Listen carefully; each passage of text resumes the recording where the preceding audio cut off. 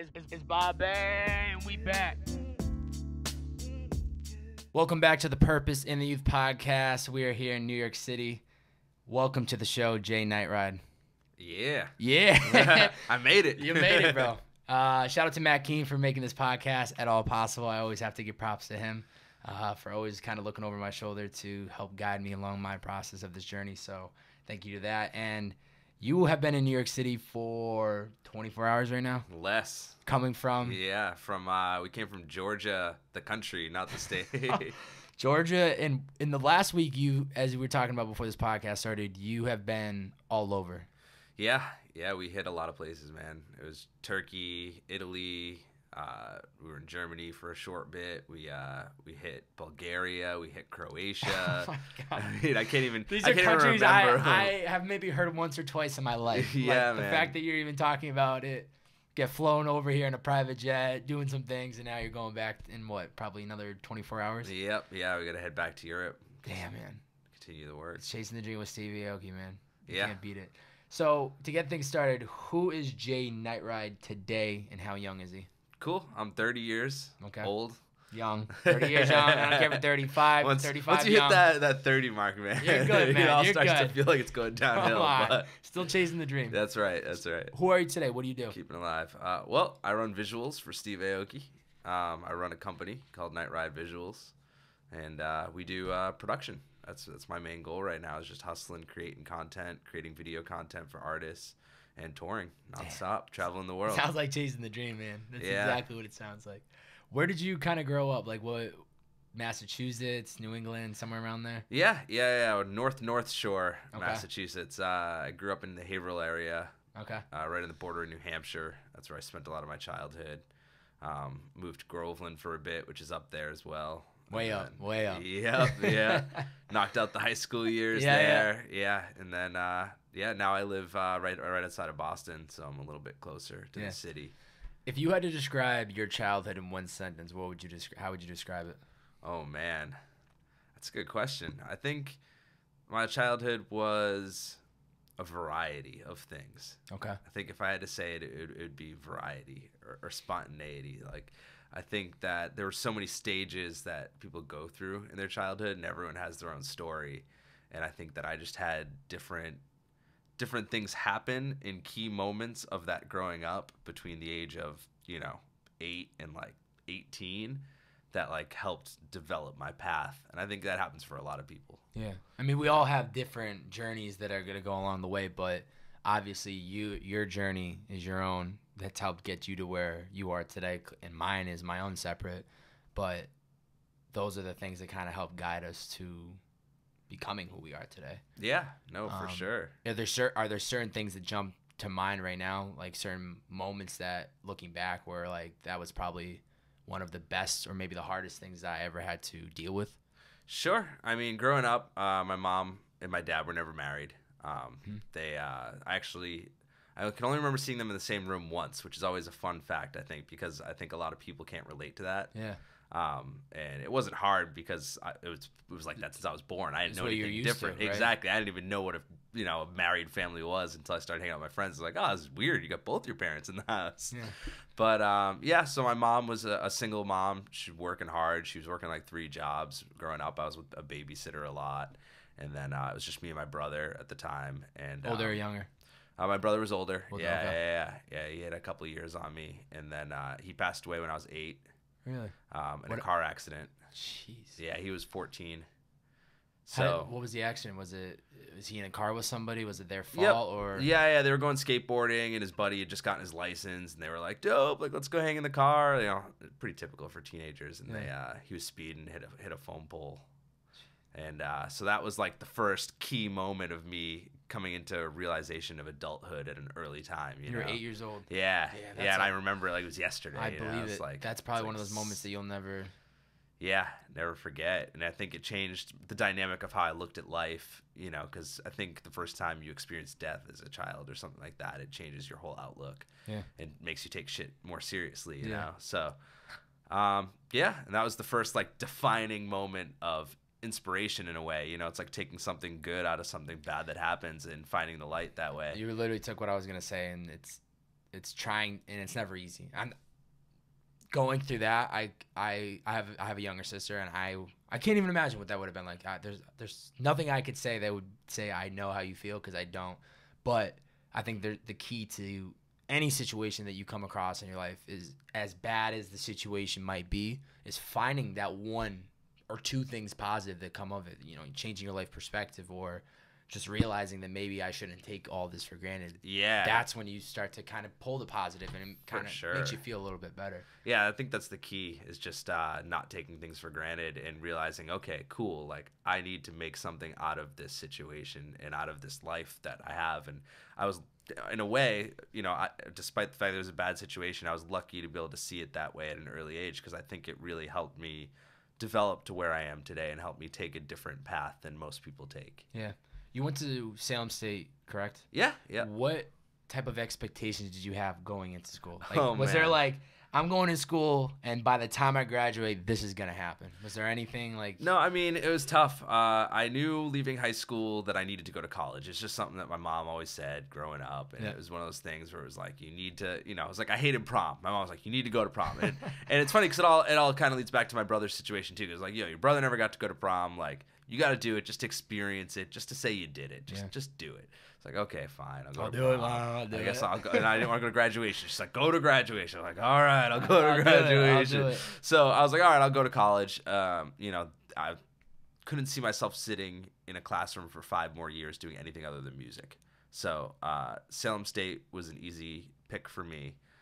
Because I didn't want the pressure of a high-end music school and worry like about Berkeley or something like that, where it's all focused in on the music, I guess. Yeah, I mean, let's put it this way. When I was in 8th grade, I was playing basketball, and I thought basketball was like the coolest thing in the world, and I was having fun. And then when I hit high school, I tried out for the basketball team, and it was so serious, and like, you know, JV and varsity was very competitive, and it just ripped the fun out of it.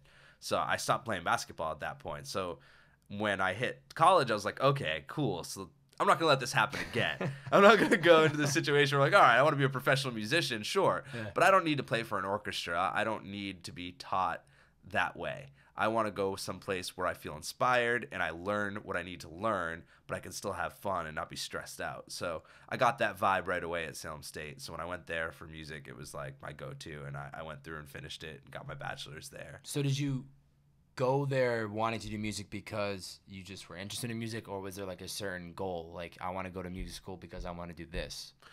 Yeah, I mean, I didn't really know exactly what I wanted to do. All I knew is that music was the only thing I knew I could finish. Okay. I knew I would stay for it. I knew regardless of how hard it got, or whether I didn't feel like doing my homework or any of the bullshit, that I could just work my way through it, and I would stay the time and do the time and get the degree. And even if it's just a degree in music, it's still Something. a degree. It's something on paper to accomplish. A lot of people end up getting the degree and don't even go into the field that they actually studied. That's true. So it's like major something that you're interested in, and then kind of figure out what's the next step after that. Yeah, if I was going to spend the money, because I knew I was going to take out loans, I knew I was going to be in some debt. It's not cheap. At least I'd be self-fulfilled knowing that I did something that I enjoyed and learned something that I could take with me for the rest of my life, whether it be for work or for personal use. So what exactly is video jockey? Is that how you pronounce it? Yeah. What exactly is being a video jockey, and how did you get into that then? Cool. Yeah. Well, so it all kind of worked out really weird, and it's kind of like fate. You know what I mean? I believe in fate. I think 100%. that everyone's got a path. 100%. I got a tattoo on my arm. There you go. Just You something know? behind it. Yeah. Quick little something behind Yeah, it. exactly. I think that, it was just an interesting path. I was in a band for a long time throughout high school and throughout college. I was recording a lot with, I was living with an engineer out in Western Massachusetts. What part? Westfield. Okay, I'm from Chicopee. Oh, cool. Yeah. Dope. So there's a studio in Westfield called Zing Studios. There's a guy, engineer out there, Eric Arena, super nice guy. And he took me under his wing when my band was recording. And I went out there, moved in with him, and started to learn recording techniques a little bit to try to establish something out of my college career. Yeah. And while I was doing that, our band was tracking and gigging, and I was like, cool, you know what, I think our live shows could use lights. So I started to sort of learn a little bit about light programming and bought a couple little LED lights to bring on our shows and have programmed to our shows. And then when I was 21, I was like, you know what, kids go to nightclubs. I should go to a nightclub, see what it's like. Like, I didn't know anything about electronic music. I knew nothing. I was like, you know what? I just need to do it because that's what kids do. Yeah. 21, gotta go get drunk at a nightclub. So I heard about this party called Throde, which was like a dubstep party. It was like really heavy and like kind of rock and roll-ish. And I showed up to this club night and I was like, oh man, this is like really rad. This is a lot different than I thought, because I expected it to be bougie. Yeah. I was thinking it was gonna be, girls in fancy dresses and I wouldn't get in. Yeah. But this was a place that accepted everybody, and back then it was like a family.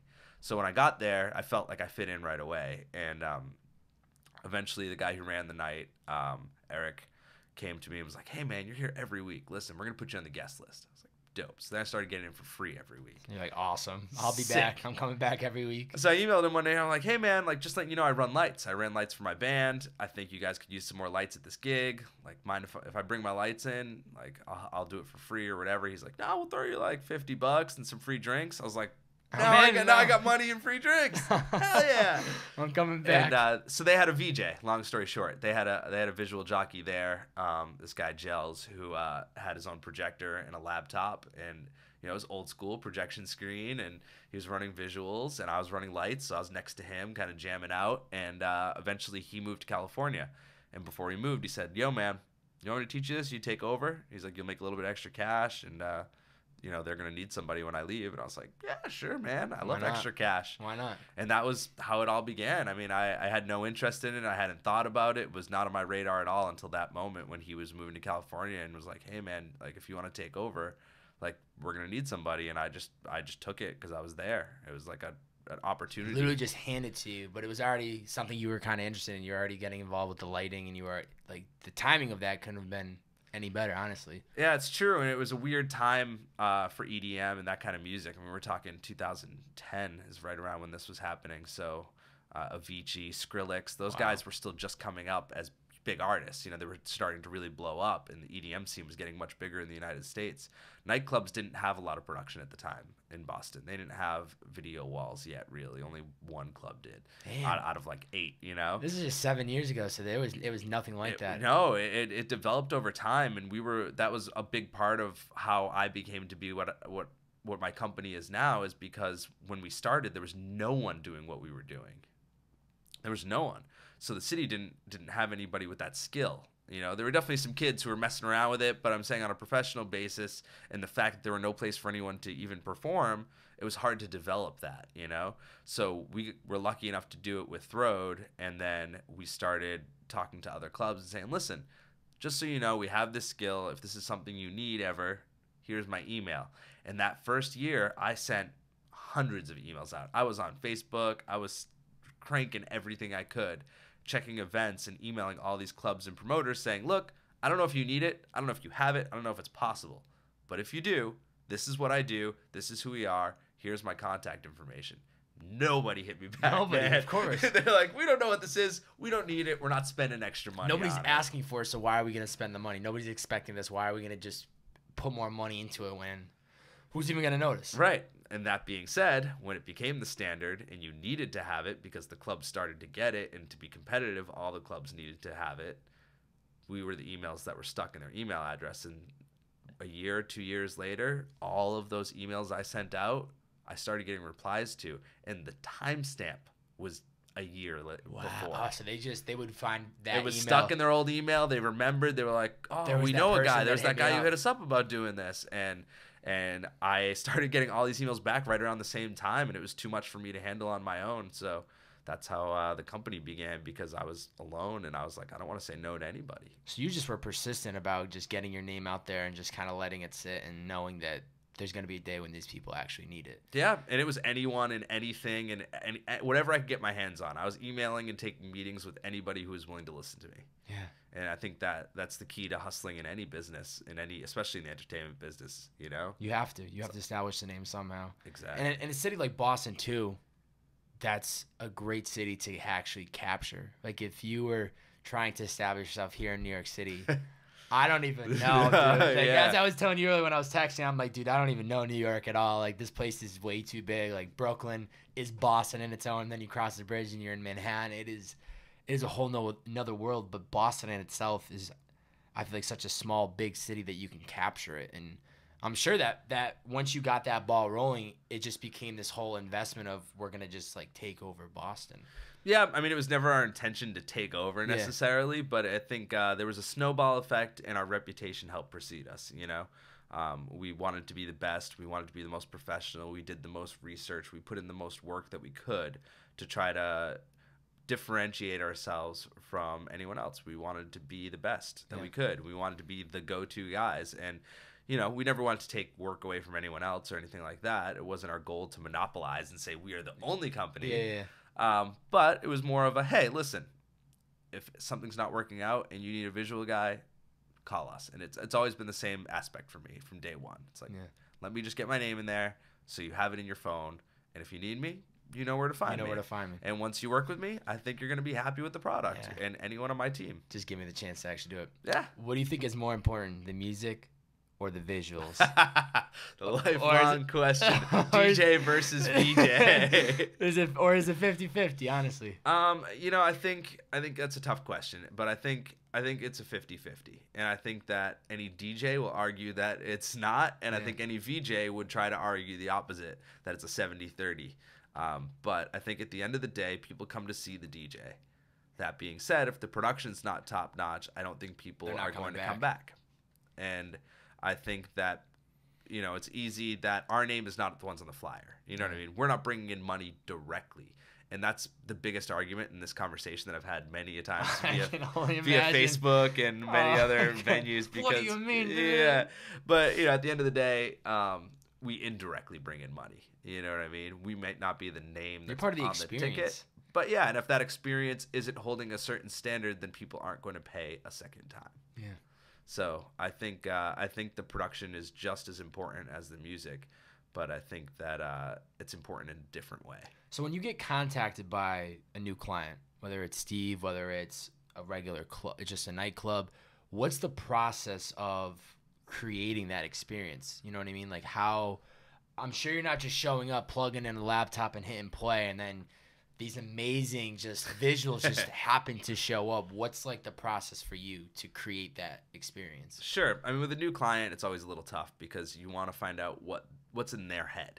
And for a lot of people, it's hard to put that into words. So my goal as, you know, the guy who kind of conducts the business is to try to find out what the client sees as their magical moment. What do they need that's going to be the peak of what they imagine to be the best experience of their event. And whether it's something as small as a bar mitzvah or a birthday party, all the way up to ultra music festival, you know, the goal is just to keep the client happy, you know, and people have different tastes. We've worked with DJs that love putting GIFs on the video wall of just random jokes and funny visuals, and we have one client, these DJs that love there's a video we have of Putin with his shirt off riding a Ritz cracker, and they think that's the best visual in the entire world. Like there's a video of Bob Saget shaking his head, and they love that too. But, you know, if we put that up with Steve, he would be like, what the fuck are you doing? This is not right. This is right. Not So right. the goal is to try to find what's going to fit their brand.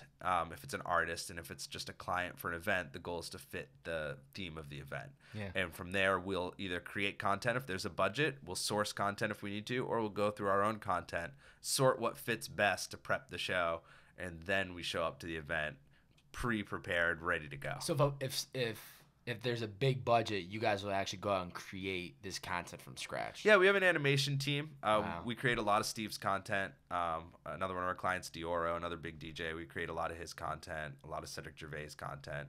Our clients typically like to keep it in-house. You know, It's easier to say, hey, man, you're the VJ. Tell me what you want to use for clips, and we'll make a budget for it. Yeah. So we're lucky in that sense. And because of that, we've really been able to develop our animation team. We have an amazing animator, Augusto, who lives in Argentina. Wow, you guys are worldwide too, huh? Oh, yeah. He's full-time, and he's always ready for us. Whenever I have an idea or creatively, if I'm on the road and not enough time to knock something out myself, I shoot him an email, and the next day I have product. How many of you guys are on the team? There's 13 of us. 13 of you. Yeah. So you're steering the ship. Yeah. And you got 13 other people with you. Yeah, very supportive team members. Yeah. Wow. Yeah. And how do you make sure that everything is running flow? You know, I don't care if you have 5 people on your team. If you have 100 people, there has to be some type of communication where everybody knows what they're doing, everyone's on the same page. If something screws up, we already know how we're going to resolve the problem. What do you do to ensure that the process is always just continually like flowing? Yeah, I mean that's key, right? To keep the brand happy, you need to make sure that you're giving a consistently good product. And we're lucky we just have really good team members. My goal from the beginning is not to address it as me being a boss and them being employees, but rather we're a team. We work together, and if one falls, we pick them back up. So I think we keep an eye on each other. Yeah. I'm lucky to have guys, that are back in Boston while I'm on the road. We've guys that have been with us for years.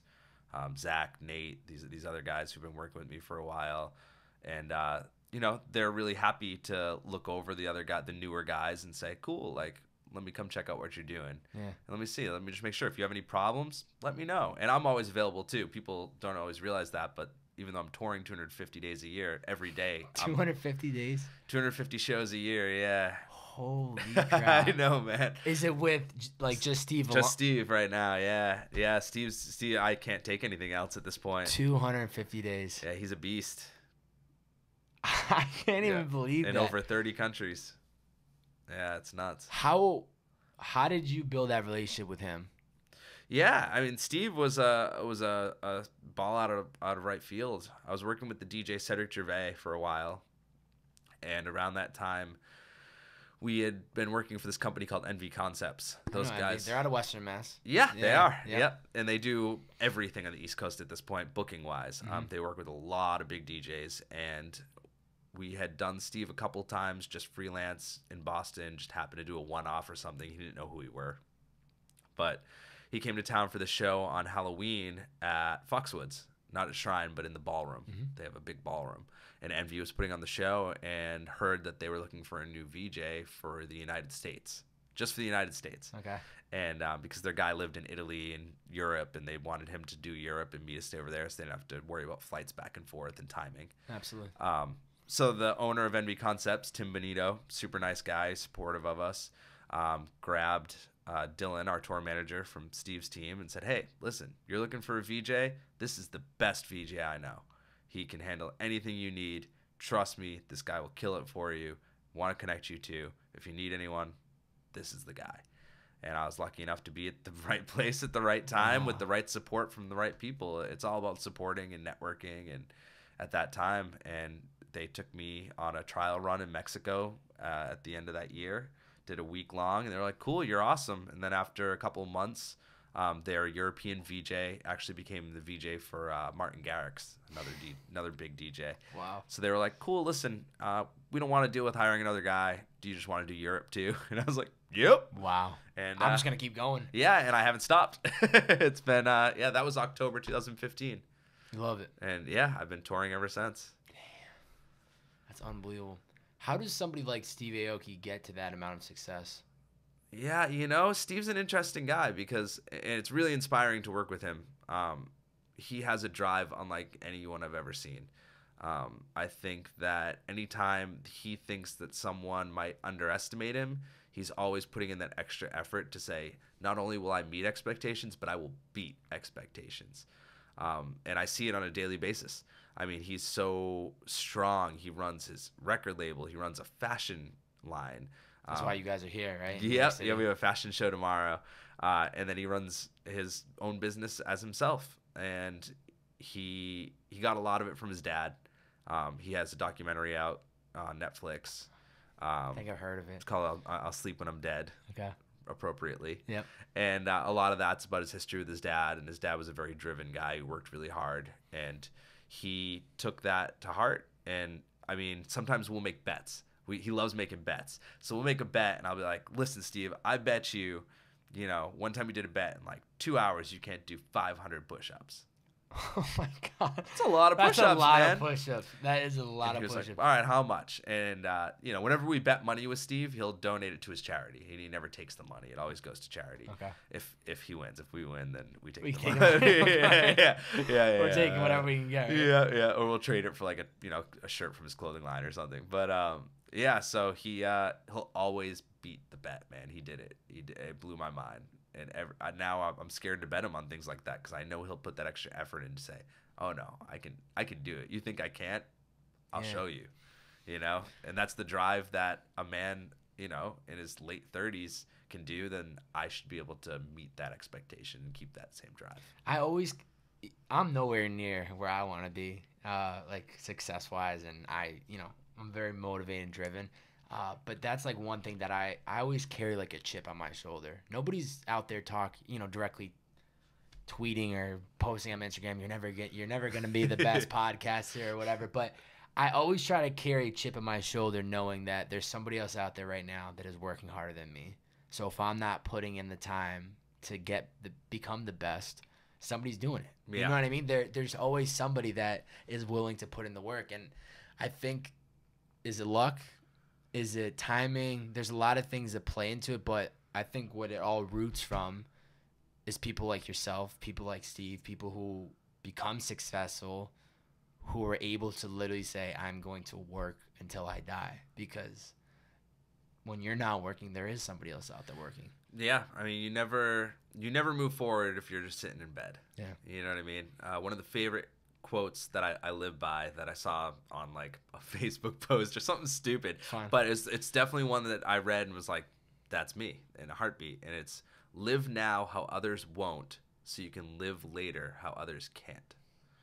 And it's like, oh man, you know, if I put in the effort now, no matter how tired I am, no matter, you know, I mean, I've missed a lot on tour. I've missed a lot doing this business the past 7 years. And so have my team members. We've missed funerals. We've missed weddings. Yeah. Missed birthday parties. I haven't had a Friday or Saturday off in 5 years. Yeah. You know, I missed a ton of things. You know, it messes with your relationships. Trying to keep a girlfriend or something like that becomes really difficult. But that being said, you're putting in the effort now so that later you can live how you want to live, you know, and know that you've done everything you can to be as successful and to be the best version of yourself as possible. Yeah. And I'm so happy you said you've missed Friday. You know, you're always working every Friday and Saturday, right? Yeah. But does it actually feel like you're missing out, or are you doing something that you love to do? Nah, man, I'm never working. Yeah. In my opinion, you know what I mean? I think my idea of working was when I graduated college, I thought I was going to be a high school teacher. I was like, what am I going to do with a music degree? I'm going to teach high school because that's all I can do. And I was going to sit at a desk from 9 to 5 in a suit and tie and be someone that I never thought I wanted to be and be someone that I shouldn't have been, you know, and I would have been miserable over time and I would have regretted it. And I sat down one day and said, you know what? I want to give this a shot instead. I want to give this my full effort.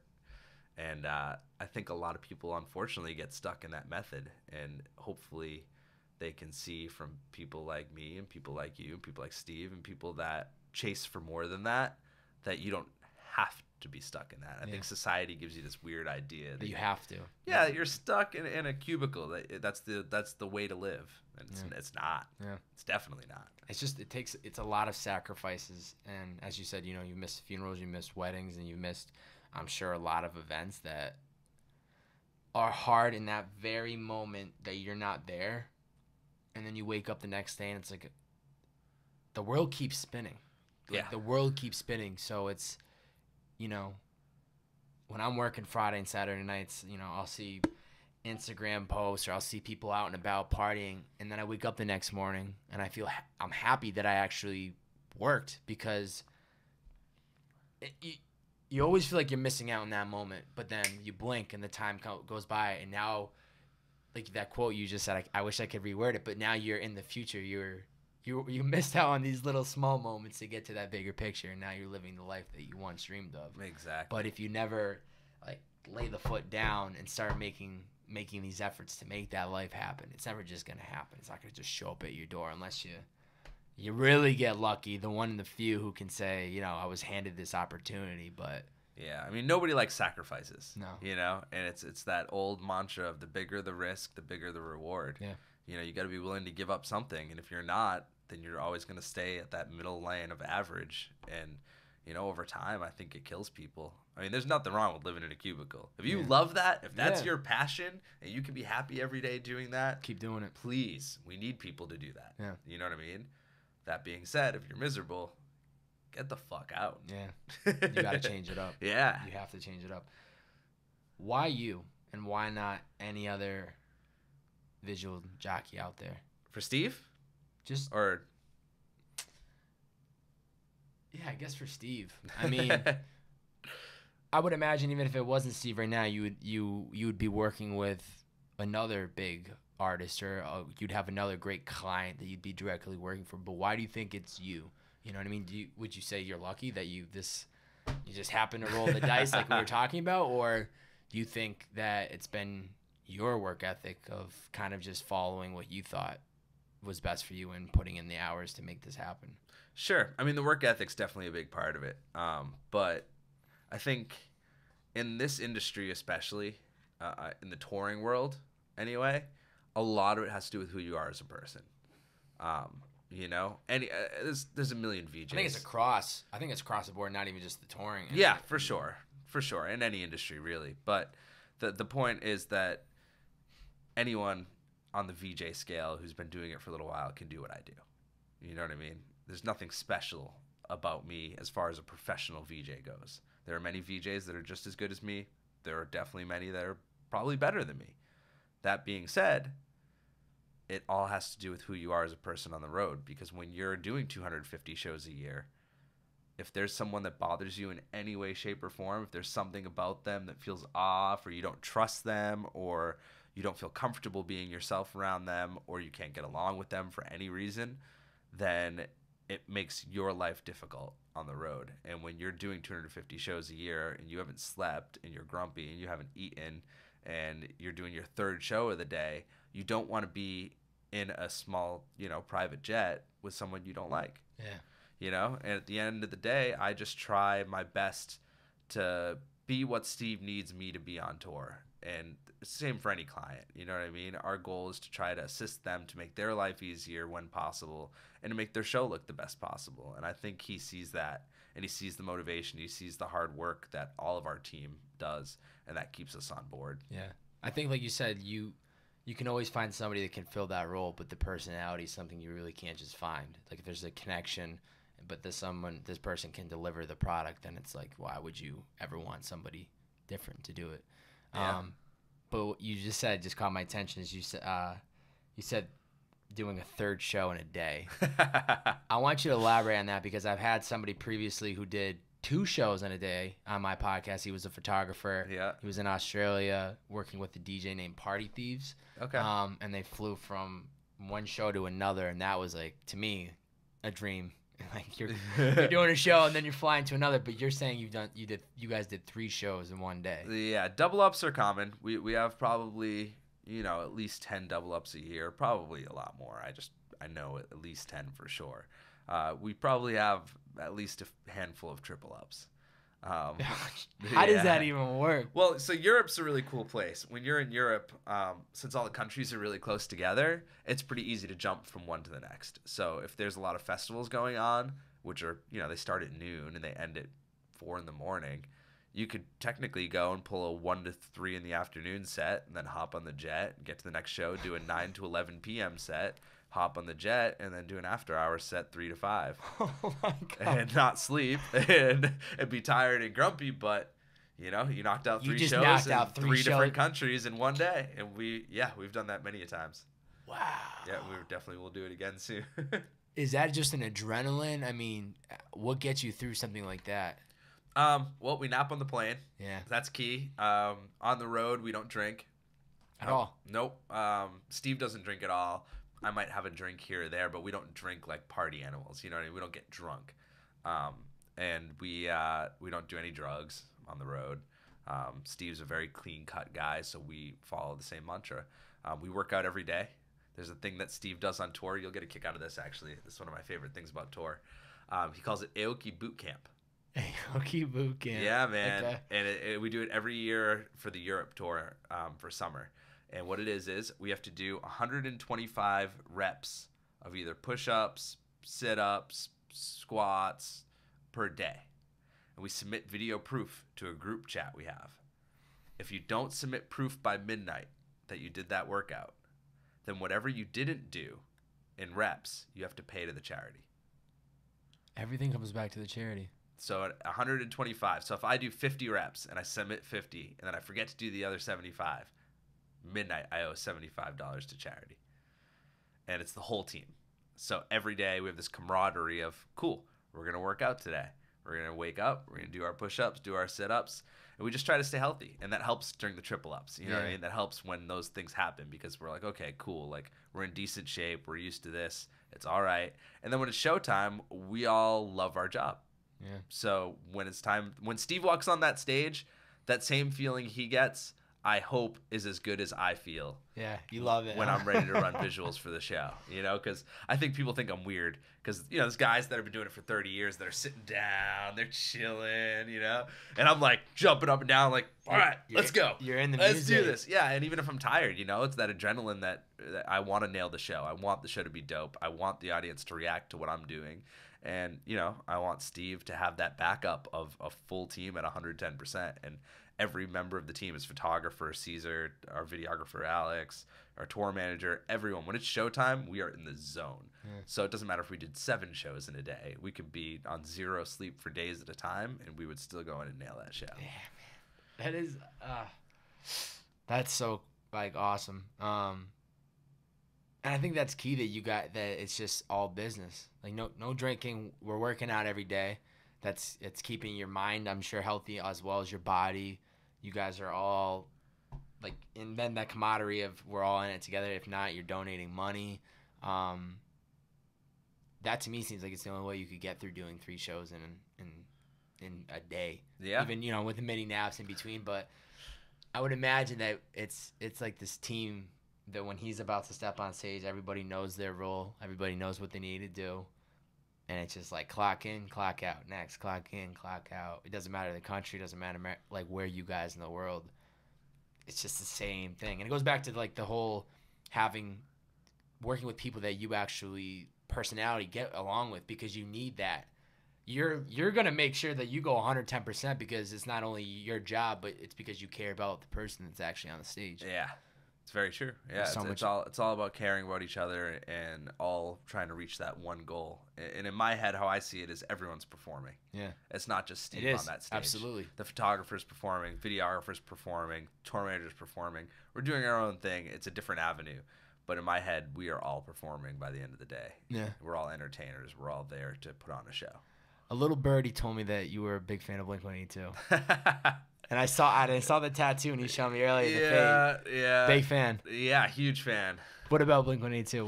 What do you love about them? Have you always been following them, or? Yeah, I mean, Blink-182, I think was the first band I liked for myself. I think growing up, everyone starts to like music that their parents listen to, or that their friends listen to, or that happens to fall in their lap. And I was like that for a while. And Blink was the first band that I found and was like, I love these guys. Are awesome. Yeah. And I was playing guitar, and their songs are pretty easy to learn.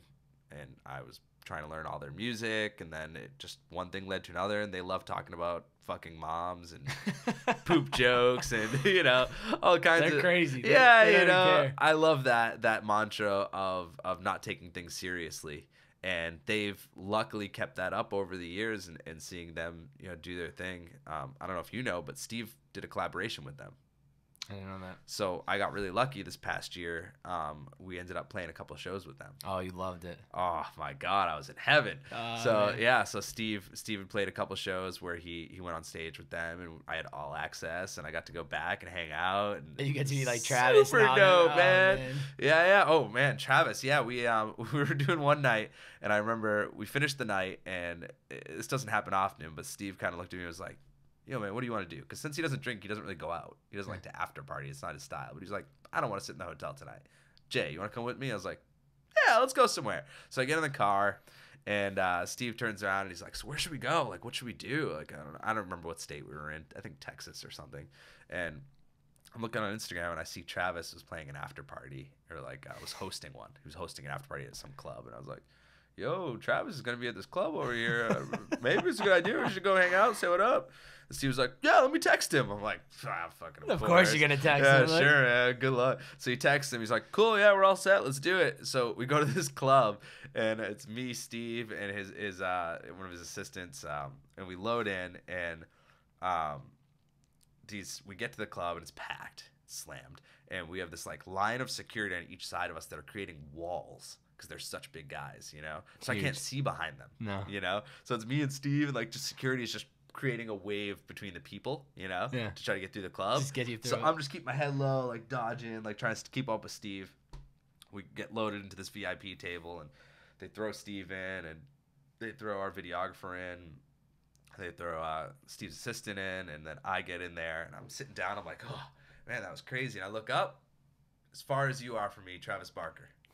And I'm like, oh, man. You loved it. You loved it. This is crazy. And then Steve is sitting next to me, and he goes, yo, Travis, this kid spent $300 to meet and greet you like a couple weeks ago, and now he's sitting across from you at a VIP table. And Travis was like, oh, yeah. And I'm like, ah. Damn. I was like, yeah, it's true, man. I was like, it is what it is. You know what? Who cares, man? I love Blink, man. That's awesome. Yeah.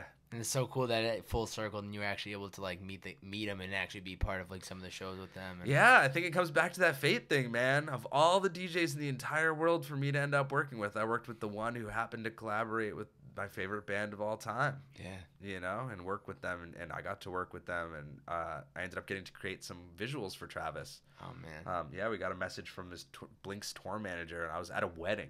I was at one of my friend's wedding, good friend of mine's wedding, and I'm sitting there and I get a text message from our tour manager, and he's like, hey, so don't freak out, but you want to make some visuals for Travis? And I was like, what?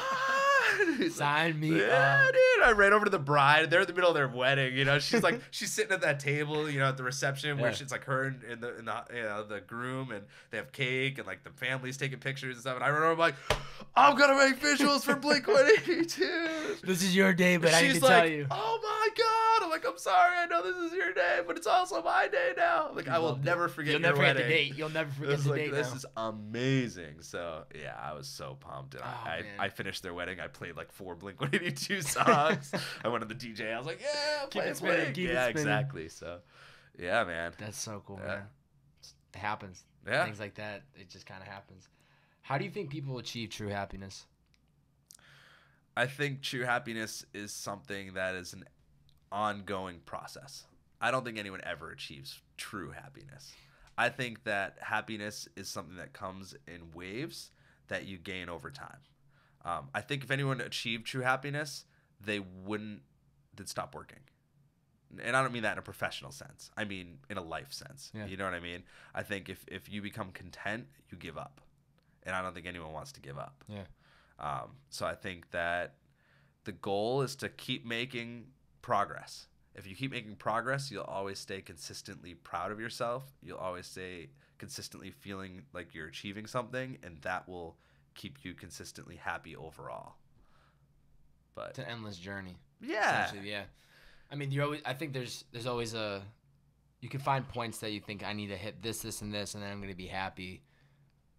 But then, what you just kick back, put your feet up, and call it a day, like, and just you finally hit the goal of 50. We're just gonna ride on out for the next 30, 40 years of our life, or do you kind of just keep working at it and trying to find what's the next thing? And yeah. I think everyone's always trying to achieve the next thing, and I think if you're not taking that journey, if you give up on the journey, that's when you've reached the opposite of happiness. Yeah. And I think a lot of people like to fake it, you know, they're like, no, I'm perfectly good, happy. I'm happy. But those are the people that are at night thinking, man, I really wish I had taken this journey and taken this trip, or taken this job, or, you know, pursued this relationship with this person. And I think people end up regretting a lot that way. And I think the goal is not to aim for that one moment that achieves that happiness. You know what I mean? A lot of people say a relationship is a great analogy for it. People say, if I meet this one person and I'm in love, I'll always be happy. But a true relationship isn't about happiness. It's about struggling together and learning from each other and gaining that perspective. And that's what builds a good relationship. It's not about keeping each other happy 100% of the time. It's impossible. Yeah. It's an impossible feat that everyone's trying to gain. So if you just realize that you're constantly working to get those moments in life that are true happiness, then the struggles make those moments worth it. If you don't have the struggles, then you're never going to be happy. Yeah. It's all part of the journey of enjoying it. And like you said, if you're not having like these actual struggles, what are you actually living for? What are you actually working towards? And how do you recognize happiness if you never struggled? Yeah.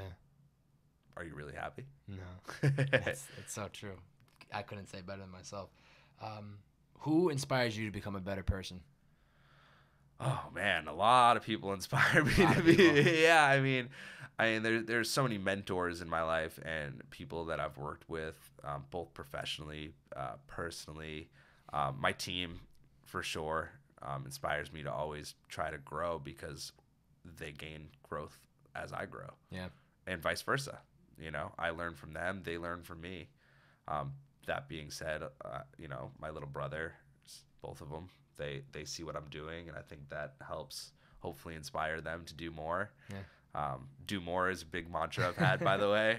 I've been pushing the do more Do thing more. for a while. I Yeah, love it. because I think it's people that are in my life on a daily basis that support me, that think that I'm inspiring them, are the ones who are pushing me. Yeah. You know, and that's my mom, it's my dad, it's my grandma who I visit, it's all my close friends. It's those important people that stay in your life when you're gone 250 days a year.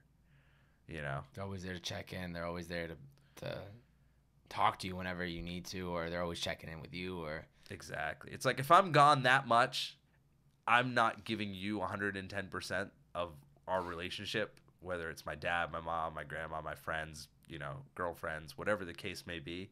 If they're still there to support me after I've been gone for 30 days and haven't been able to put the effort in because I've been working so hard, then that's what inspires me to keep going, because it says, listen, they understand what I'm going through, they support what I'm going through, then I can keep pushing.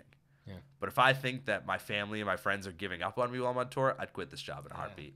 I'd give up. Because then what are you actually living for? What do you actually? Yeah. What's the? You shouldn't live to work. Yeah. You should live to be a better person for the people around you and for yourself. For yourself. I like that. Every morning you wake up, what's the number one priority on your mind? Oh man, I mean, hopefully. Whether it's on tour, whether it's in Boston or here in New York. Sure. Is there like a number one like item on the list to always check off?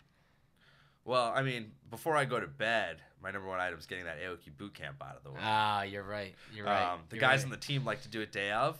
I like to do it right before I go to bed. After the show's done, it's 4 a.m. Technically, it counts as day of. Okay. I do the workout. I go to bed. When I wake up, I don't have to worry about You the don't have workout. to worry about it. But when I first wake up, typically it's when's the lobby call.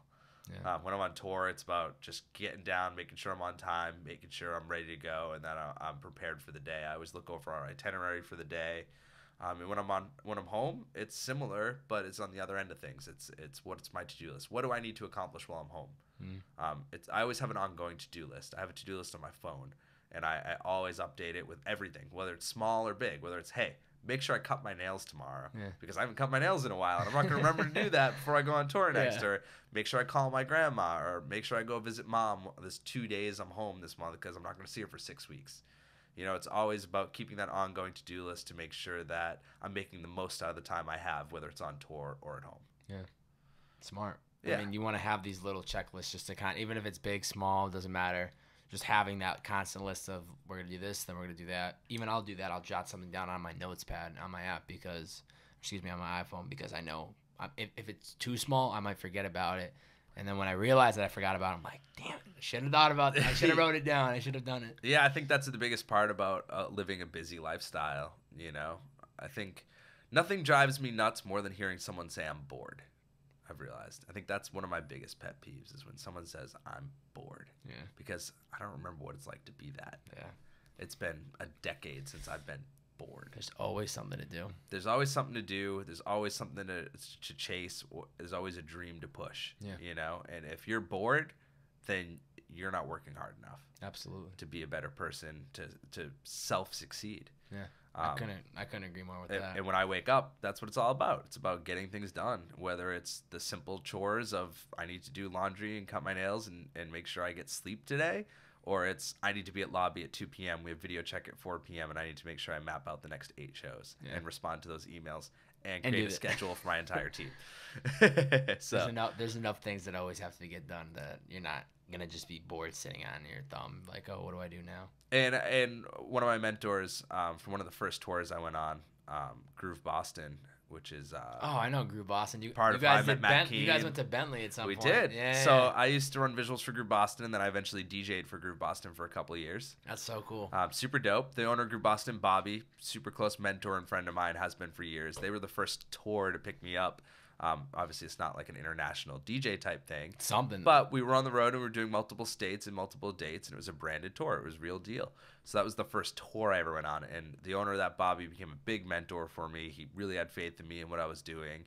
We sat down and we used to have these mimosa meetings where we'd drink mimosas and just chat. It was the perfect drink because I would sleep in until 3 p.m. and he'd start work at 9 a.m. So he'd have mimosa after work and it would be my breakfast. Perfect. It's perfect for both of you. Yeah, and we'd always chat and he would always tell me, like, listen, man, you need to make sure, like, whatever you're doing, you get it done to its fullest extent and put your all into it. And I think that's just key to keeping things moving, you know?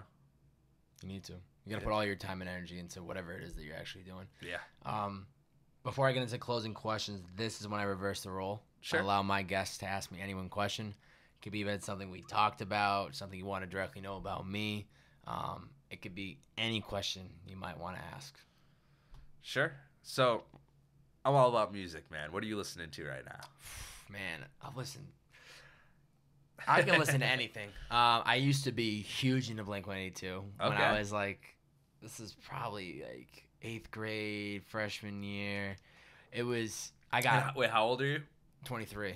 Oh, okay. So Yeah. 8th grade, freshman year. I think, what was the album that's tatted on you right there? What was that? That was the self-titled album. It's 2003. Yeah.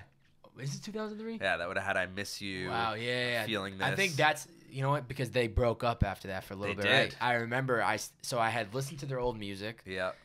That album came out, I bought it. I was like, I love Blink-182. And I was heartbroken when I found, as I'm sure you were, but to find out that the band I was now like loving and bumping, they're like, yeah, we broke up. I'm like, you gotta be kidding me. Like, why is it? But I listen to anything. I've seen John Mayer in concert. I've seen Bruce Springsteen with my father years and years that's ago. a good one. Country, I've been to Kenny Chesney. I used to be like screw country, that shit sucks. That's me now.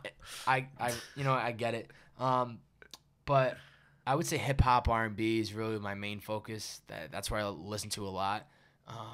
But I'm not against any certain genre. And I think what's amazing about music is they all play their own influence. We all have different interests and what we kind of listen to, and different moods and what we want to be listening to. But I think what's cool about music is it can bring up the energy. You know, I'll never forget one of my good friends who was also on the podcast way in the beginning, Alex Binchek. He is huge with like Tiesto, Stevie O. I mean, yeah, EDM. He is huge in that scene. So when we were in college, anytime I used to joke with him because he is like obsessed with Tiesto. Like this guy, he actually interned for Envy Concepts. Oh, okay. So it's funny how this is all kind of like happening. But we were in high school. Full circle. Yep. He interned for them. But like I would joke in college and just be like, "Yo, where's Harwell?" Or excuse me, where's Harwell?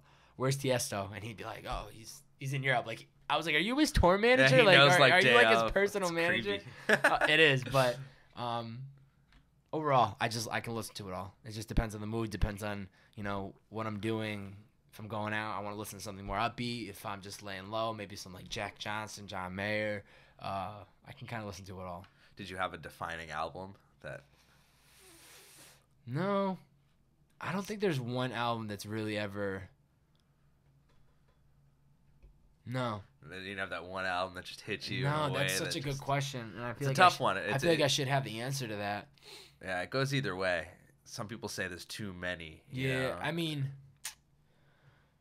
I can't really say there's one album that like completely changed me, but I definitely want to say that, even Blink-182, I was getting into like Good Charlotte, Simple Plan, Green Day. Like I've gone through all these different interests of music, and they're still interesting to me. It's just what am I currently listening to? Maybe in 10 years I won't be listening to hip hop and R&B as much as I am now. And I guarantee you, after this podcast, I should have said this album. Yeah. But I can't on the spot think of one specific album. You'll be sleeping and just go, that was a damn album. That was a damn album. Love that album. What the hell? Closing questions. I want you to imagine there's a beautiful picture frame on the wall right here. Okay. And it's a picture frame 10 years from now. You're in it. What and who do we see within that picture frame? Oh, man. So it would be something that I would put on the wall. You know, I don't even want to. It's more so just where do you see yourself in 10 years from now? Oh, I see. Yeah. I mean, my goal is to have created something that will sustain itself. Right now, I'm a big part of pushing this company, keeping this company running. Mm-hmm. My goal is to take what is now a baby that needs a lot of nurturing and not a lot of care, and create it into an adult where I could sit back and just be proud and be happy that I accomplished it and let it live its life. Yeah. So that's my goal in 10 years, and hopefully be able to create music and play guitar and not be on the road 250 days a year. I don't think I hope Steve's not going to go another 10 years. Yeah. If he does, God bless him, and I'll support him if I can. Yeah. I'll try to keep up, but I think the goal is to try to get to a place where I have accomplished what I've done in this genre and field and moved on to another goal or dream. Absolutely. Where can people find you on social media, and where can they also find NightRide Visuals? Cool. So Instagram, Snapchat for me is JNightRide. It's Jay, NightRide. It's just like you'd think it would be. Mm-hmm. And NightRide Visuals on Instagram. It's just at NightRide Visuals. Perfect. Yeah. Last question for you. What 2 to 3 pieces of advice would you give to somebody who is trying to find their passion, trying to find their purpose, but hasn't necessarily found it just yet? What would you say they do? I would say explore every opportunity that you find even the most minimal interest in, because you never know what will come out of it. Most of my accomplishments and goals and paths have come out of something that I never expected. Yeah. I never expected I'd be running visuals. My goal in middle school was to be a professional basketball player. My goal in high school was to be a music teacher. My goal in college was to be a recording engineer or a rock star. And now I get to tour the world and be on private jets and live that lifestyle like we talked about without having to be the face behind it. And I couldn't wish for anything more than that. It's absolutely beautiful, man. Thanks. That's awesome. Jay, thank you for coming on the podcast. Thank you for having me, man. I'm glad we can make it happen. Absolutely. New York City. New York City, baby. The city that never sleeps. Boston boys in New York City. I love it. Hell yeah. What's up, guys? It's your boy, Bobbbaaaay. Thank you so much for watching this video. If you enjoyed it, please subscribe to my YouTube channel right here in the button below. Subscribe, as well as leave a 1 to 2 sentence review in the comment section below. We'll catch you guys next time.